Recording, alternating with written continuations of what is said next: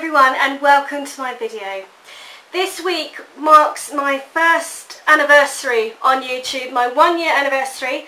So I got myself dressed up in one of my posh frocks and I did my hair in a sort of princessy hairstyle, and I thought that we could sit together and have a nice glass of wine and a chat about my first year here on YouTube, how I found it, what I've learned, and basically what my experiences have been over the past 12 months.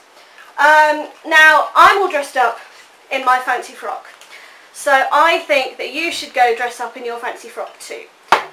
So put me on pause and I'll wait here, so you press pause, I'll wait here, and count back when you dress.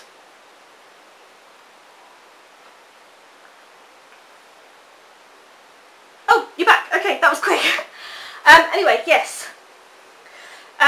First things first, I must apologise for the lighting in this video. I don't think it's going to be particularly good, and I will do my best to even it out in the editing. There are 6 light bulbs above me, and 2 of them have gone. So we're working on 4 light bulbs, all of which are over this side. So if I'm looking a bit shadowy to this side, that's why. That's something I've learnt from making my YouTube videos. I started out by filming with a handheld camera. It's a Canon camera and it's great for taking pictures, and the lighting was not bad, to be honest. In fact, the lighting might be slightly better than the lighting on my current video camera, because it doesn't pick up the dark tones so much, so I don't tend to just disappear into the background, which is good. But the quality of the camera and the lighting that you have is important, especially when you're doing hairstyling tutorials, because you've got to be able to show your viewer what you're doing. Otherwise they can't copy you. I joined the YouTube community because I've been watching videos by a couple of people in particular, 3 people in particular. Those people are Torin Page, La Dolly Vita 33, and Liopsi. I'm not sure how you pronounce her name, sorry, her name's actually Lucy. I think all these girls do absolutely fantastic hair tutorials, but they all had hair that was slightly different to me. Longer, thicker, shorter, darker, not the same texture. But I thought, if these girls can do it, then I don't see why I can't do it too. And that drew me into joining YouTube and finding the long hair community, the LHC, which has brought me into contact with a lot of women who feel the same way that I do when it comes to long hair. And I've sort of found that on average, when you get past a certain age, and it depends on your community and your background, but certainly when you sort of get past 12, 13 perhaps, it is considered inappropriate to continue to have long hair. I don't think anyone actually said that to me specifically, but it's sort of the vibe I got, was that, yeah, long hair was childish and should be left with your childhood years. And it's a fair enough opinion to have. Everyone's entitled to their own opinion. So finding the long hair community and being able to talk to people who are like-minded has been one of the best things that's happened to me in the past 12 months, and that's thanks to YouTube. I really started to really look into growing out my hair last year and looking after it properly and making sure that if I was going to get it long, I would get it long in as good a condition as it could be. In the past I haven't really taken care of my hair. I've dyed it and I've chopped it into layers and I've backcombed it and sprayed it and put it in curling irons and all sorts of things. So I've been pretty mean to my hair in all. And when I found the long hair community, I learned that there were things that you can do to your hair to make it look beautiful without coating it in chemicals and without using curling irons and straightening irons and all sorts of things like that. One of the things that most annoys me about videos done by professional hairstylists on YouTube is that they plug their product like mad.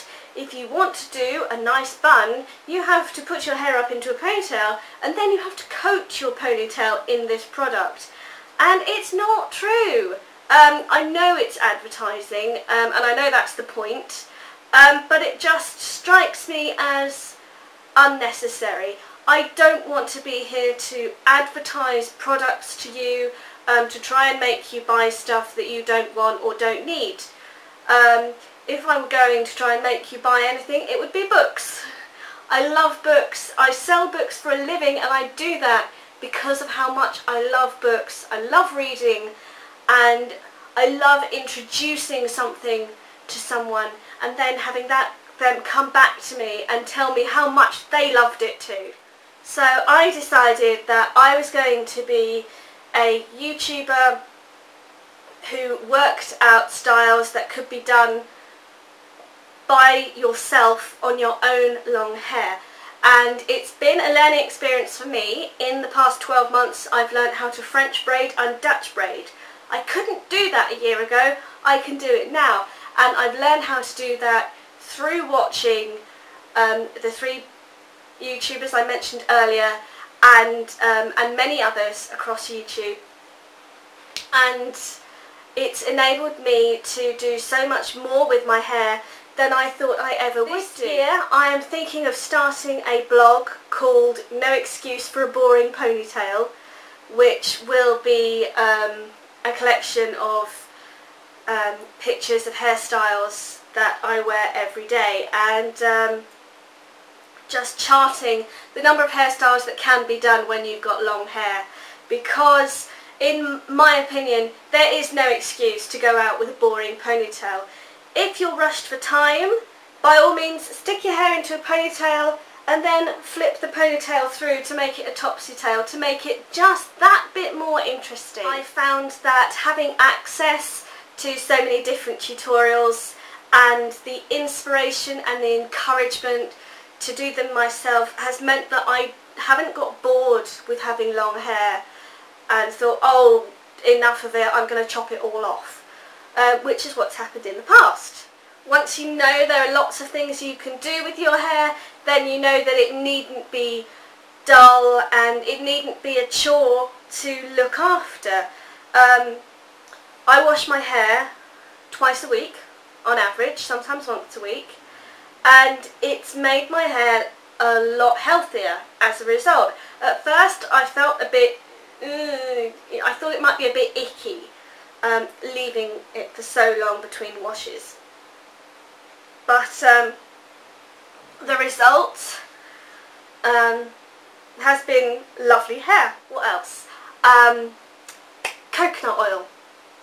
Coconut oil I don't apply to my hair as much as I should do. And I don't apply it as much as I tell you that you should do. But when I do apply it, the result is fantastic. My other sort of great discovery came from one of my YouTubers, and he told me that one of his long-haired friends uses a beer rinse on her hair and then it gives glorious shine, and it is absolutely true. Beer rinses are brilliant. They are fantastic and I recommend them to everybody. I don't use hairbrushes quite so much and I don't use a comb. Instead I've tried to use a Tangle Teezer as much as possible, and when I've had to use a hairbrush because I don't have my Tangle Teezer to hand, I try and use a paddle brush. And this has meant that when I did get my hair cut, which would have been in April, I think, I had a trim, the hairdresser took less than 2 inches off the ends of my hair, and he told me that it was in very good condition, and I was very pleased to hear that. The response I've had on YouTube has been fantastic. I've got over 400 subscribers, and I had no idea that was going to happen. And it's a lovely feeling knowing that people enjoy watching your videos, enjoy hearing you speak, and I wish more of you would contact me with pictures of styles that I've shown you how to do, and show me how they work on you, because I'm interested to know. But to have 400 people subscribing to my channel is wonderful, and something I never expected to happen, and certainly not within 12 months. I'm very pleased to say that I haven't had a lot of negative experiences with YouTube. I've had the odd comment that has come off as a bit snarky, and I've decided to ignore it and just say everyone has a right to their own opinion. No one is saying anything to me that is abusive or hurtful, and I hope it will continue to be that way. So yes, feedback from subscribers and viewers has certainly been positive. My strangest moment here has been the time I checked out my videos to see where they were being shared, and I'd noticed that the video of mine that had the most hits is one I did very early on, and it's where I showed how I wash my hair. I leant over the bath, I washed my hair, conditioned it and dried it, and I did that so that the ladies on the long hair community could see how I was washing my hair and could tell me if I was doing something that would be damaging to my hair. I was pretty surprised to see that this video was getting more hits than my other videos, because I didn't think it was a subject that many people would be interested in. As it turned out, the video has been shared on a website forum for men who enjoy ladies with long hair and men who enjoy watching ladies wash their hair. Which is, I have to say, I found a little odd, but it's flattering. I'm quite flattered, to be honest. What else has been flattering? People's comments towards me have been flattering. A lot of people have been kind enough to say that they like my accent, which is nice. I like my accent. Obviously, I don't hear my voice the way that you hear my voice, but I've always thought I speak quite nicely. And having people tell you that you have beautiful hair is lovely, and having people ask me for my advice that's been really nice, because I'm nothing special. I wouldn't call myself a guru, goodness no, because I've still got so much to learn. But when someone asks me for my help, it just gives me a nice little warm feeling inside. I really enjoyed that aspect of YouTube. I enjoy how we can interact with each other. I've made some fantastic friends here, and I feel that I formed a sort of network, especially with Siobhan, Lordolivita33, and Lurch's Cat, who did a shout out video to me around Christmas. And it's wonderful to connect with people who feel the same way that you do, and don't think you're weird for wanting to keep your hair long and do interesting and unusual styles with it. I think that's all I have to say for this evening. This is the first of several videos that will be going up over the course of this week to mark my 1-year anniversary. There will be a hair inspirations video, the sort of people and characters who inspired me to grow my hair long. And there will be a montage video of my hairstyles. And at the end of the week there will be a 365 random facts video, which I hope you will find interesting and entertaining. Please feel free to contact me if there's anything you'd like to say, if you've got any requests. I am always happy to hear from you, and I would like to say thank you so much for supporting me through this first year and for making me feel so welcome on YouTube and making me feel like I am positively influencing other people.